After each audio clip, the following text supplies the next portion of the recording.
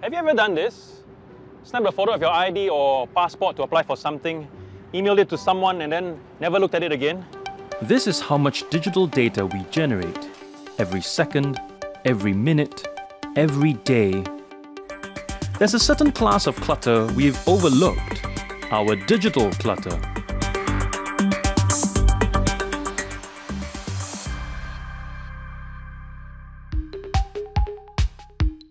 You want to actually bring everything like of a similar category into one single folder.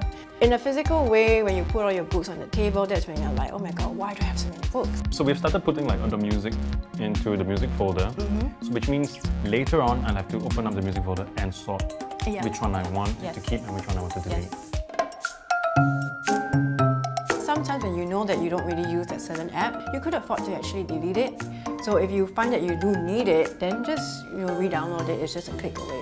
Alright, yeah, but you see, for example, the right healings, I mean, I want to price compare. Well, yeah, maybe just kind of narrow down to like the next three. Sometimes when you limit the choices a little bit, it can give you some clarity in deciding which is best for you.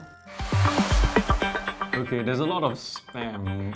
So instead of deleting, which what I was noticing you were doing, setting a time to sit down, see which one you would like to unsubscribe and just go through that whole process. It's about keeping track and being more intentional and deliberate.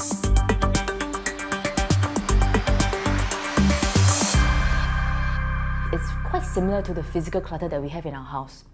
Pretty similar. It causes the same amount of stress on our mind because it takes up that same amount of space that you can use for say creativity. It's not physical, you don't really see it all the time. Right. So does it really affect us the same way? It doesn't matter whether is it visible or not visible, it's still in the brain, you know? It stays in the frontal lobe. The frontal lobe sometimes need the space, right, to help us plan, to help us think. When this becomes overwhelmed, is that it triggers another part of the brain that generates emotions. The most dominant one is anxiety or fear.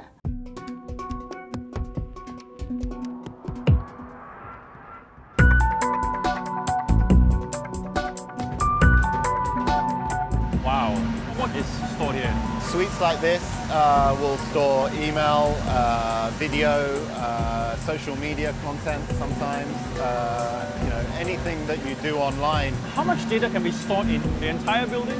300 plus million gigabytes of storage.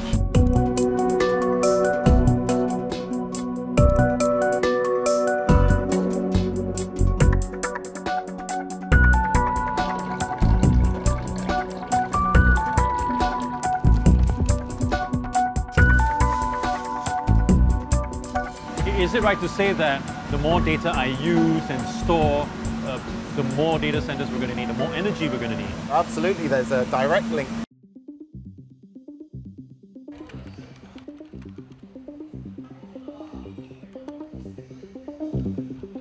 Joshua, I just found that you've been pwned on 6 breach sites. So let's say a digital hoarder who keeps tens of thousands of photos or videos on laptops or on his phone, but doesn't send them out. He should be safe, right? But these days, a lot of apps ask for access to things like your camera roll. You just need to be cognizant as you give access to those apps. For me, the best strategy is to remove things that you aren't using. Sometimes, app companies go out of business, and if you keep those older apps on their phone, essentially over time, vulnerabilities get discovered, and those apps become more successful and allow access to things like your photos or other things.